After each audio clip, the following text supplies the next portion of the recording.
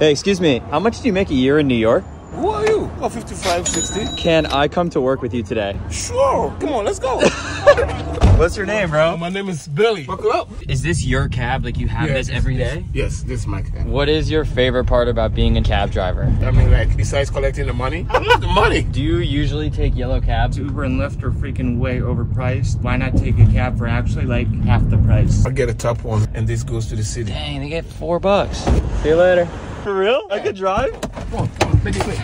Yeah, cabby. Bro, you look good in the passenger seat. You know what? I'm no pain. How long have you been driving taxi for? Oh, at least over 20 years. I used to work in the World Trade Center, a restaurant called Windows on the World. It's on the 107th floor. I work in the evening, so I was home sleeping when it happened. When it came down, then I started driving the cab.